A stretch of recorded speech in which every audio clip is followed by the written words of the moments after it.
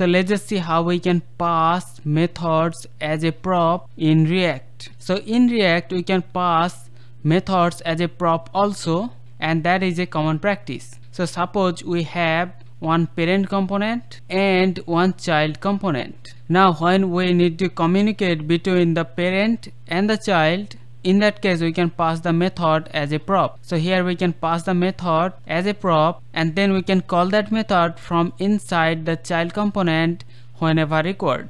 So like an example, here we have one parent app component which is rendering a child component, and in the child component it has a button, and we wanted to execute this parent method whenever we click on this child button. So for this we have to pass this parent method to the child component as a prop, and after that we can call that method whenever we click on this button. So let's see how we can do that. So first of all, in the child component we are gonna pass the method as a prop. So the prop name will be parent method, and as a value we're gonna pass the parent method. And now in the child component we're gonna receive the prop, and now whenever we click on this button we're gonna call that parent method. So we're gonna access the parent method using props.parent method.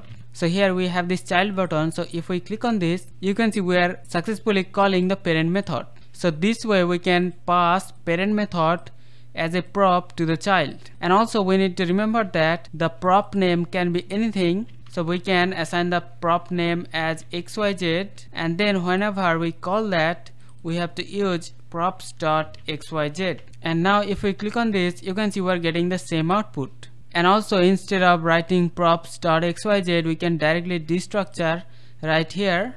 So we can destructure the prop right there, and we don't have to use props.xyz.